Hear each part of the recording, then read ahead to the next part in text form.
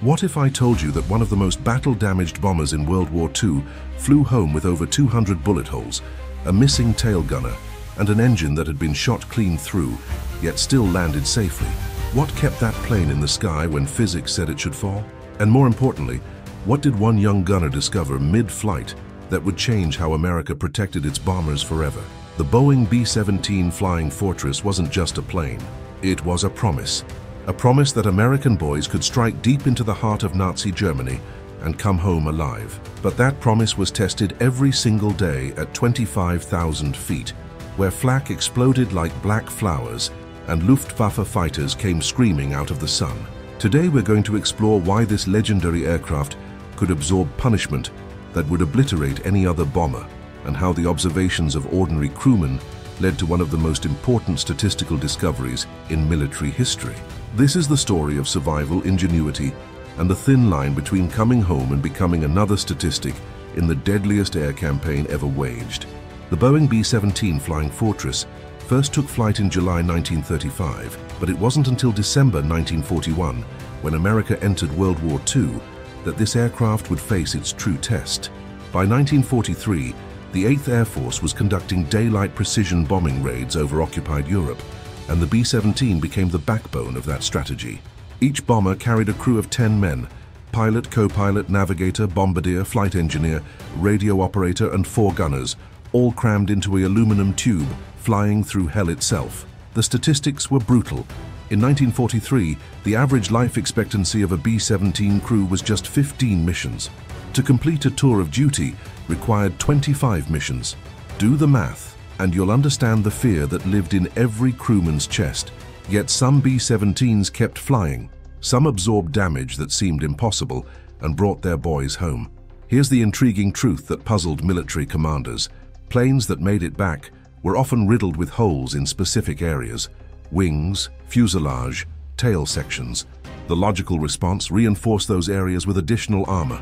But one statistician looked at those returning bombers and asked a question that seemed absurd. What if we're looking at the wrong planes?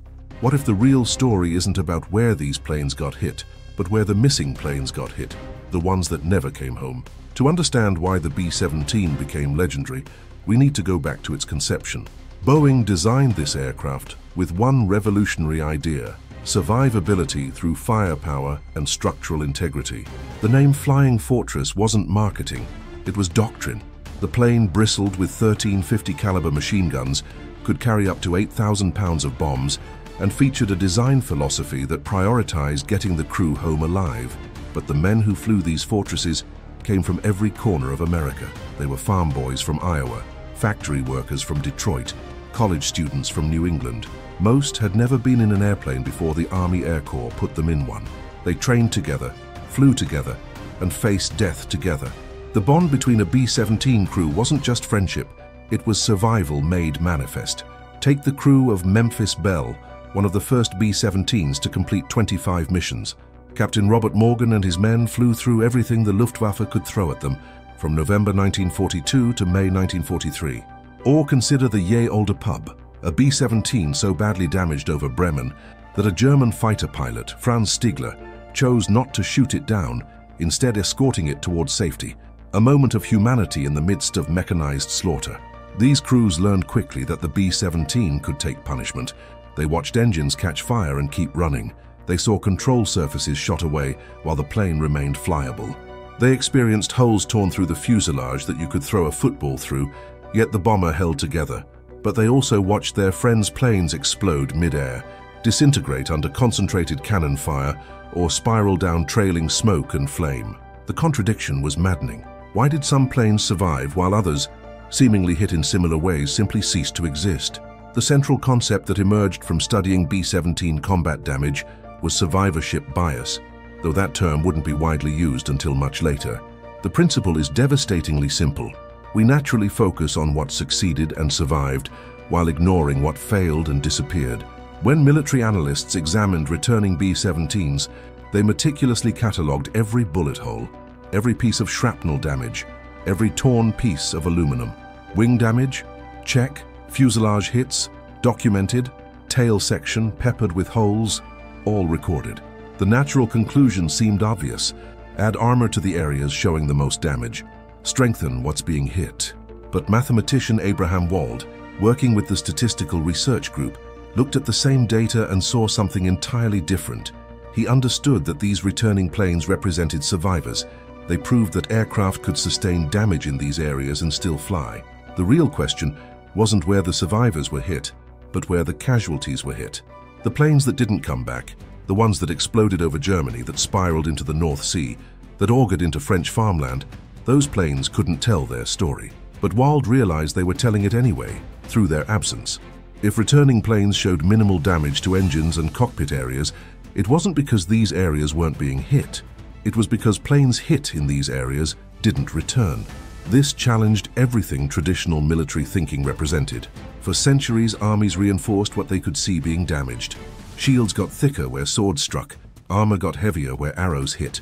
But Wald's insight revealed a deeper truth. In modern warfare, the most important vulnerabilities are the ones you can't see, because the evidence doesn't survive. The B-17's structural design inadvertently proved this principle. The aircraft featured redundant systems, multiple load-bearing structures, and what engineers call graceful degradation, the ability to lose functionality gradually rather than catastrophically. You could shoot holes in the wings and the plane would fly, though less efficiently. You could damage the tail and the pilots could compensate, but hit the engines, hit the cockpit, those strikes were executioners. This wasn't just about armor placement. It represented a fundamental shift in how America approached military problem solving. Instead of relying solely on combat reports and visible damage, analysts began using statistical methods to uncover invisible truths. They started asking not just what happened, but what might have happened that we're not seeing. The solution that emerged from Wald's analysis was counterintuitive, but life-saving. Reinforce the areas showing the least damage on returning aircraft. Add armor to protect engines, strengthen the cockpit area, improve protection for critical control systems. Don't waste weight reinforcing sections that planes could survive without. This recommendation faced resistance. Pilots and crew chiefs looked at bombers returning with wings like Swiss cheese and fuselage damage you could walk through, and they wanted those areas better protected. It violated human instinct to ignore visible damage and focus on theoretical vulnerabilities. But the statistics were irrefutable. When the modifications were implemented, loss rates decreased. But here's where the story becomes even more fascinating. The gunners themselves had already figured this out in their own way. Ball turret gunners, squeezed into the small rotating turret underneath the B-17's belly, learned to track attacking fighters and identify their most dangerous approach vectors. Waist gunners, standing in the open fuselage with wind screaming past at 200 miles per hour, learned which enemy aircraft could kill you and which were just harassing. One particular insight came from Staff Sergeant Benjamin Franklin Hall, a waist gunner on Desert Rat flying out of England in late 1943. After his 15th mission, Hall started keeping a journal, not of his experiences, but of attack patterns.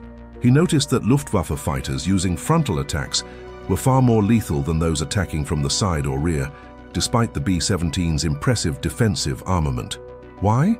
Because frontal attacks gave German pilots clear shots at engines and cockpit, the kill zones Wald had identified statistically. Hall's observations, shared informally among crews, led to tactical changes. Formations tightened to provide overlapping fields of fire. Lead bombers got the most experienced crews, who could spot frontal attacks earliest. Gunners were trained to prioritize targets based on attack angle rather than simply nearest threat. These weren't official doctrine changes. They were survival adaptations that percolated up from the men actually flying the missions. The real insight wasn't just about armor placement. It was about recognizing that survival data is incomplete data. Every B-17 that limped home was a survivor, and survivors have bias. They tell you what you can live through, not what will kill you. The true lesson required looking at what wasn't there. The empty hard stands, the missing planes from formation photographs, the crews that never came back from milk runs that should have been safe. This principle extended beyond aircraft. America applied similar statistical thinking to convoy routing, analyzing which shipping lanes seemed safest versus which ones had the most survivors. They applied it to infantry tactics, studying not just wounded soldiers, but patterns in fatalities. They applied it to equipment design, recognizing that soldiers rarely complained about equipment that killed them instantly. The B-17's legendary toughness wasn't just engineering, it was the combination of good design and smart analysis. The plane could survive terrible punishment, yes, but only because American strategists learned to protect it, where protection actually mattered. But let's not romanticize this story. The truth is more complex and darker than a simple tale of statistical triumph. Even with Wald's recommendations implemented, even with improved tactics and better armor placement, young men still died in horrifying numbers. The 8th Air Force suffered over 47,000 casualties during the war, more than 26,000 killed. The B-17 could absorb punishment, but it couldn't absorb everything, and the boys inside still bled and burned and fell from the sky. There's a moral question here that deserves examination. How much is a life worth in the calculus of war? Wald's analysis saved lives, certainly, but it also made bombing campaigns more sustainable, which meant more missions, which meant more exposure to death. Every B-17 that survived to fly again meant another mission into flak and fighters. Was survival a gift or a sentence? Compare this to the British approach. The Royal Air Force, flying nighttime area bombing raids in Lancasters and Halifaxes, faced different survival mathematics. Their aircraft were faster, less heavily armed, and relied on darkness for protection.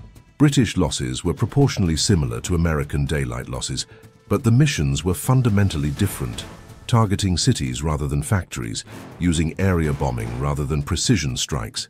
Both approaches killed aircrew at terrible rates. Both believed their strategy was the more humane option. Both were wrong about how quickly the war could be ended from the air. The philosophy behind survivorship bias analysis also reveals something uncomfortable about modern warfare. It's increasingly about optimization rather than valor, about statistics rather than courage.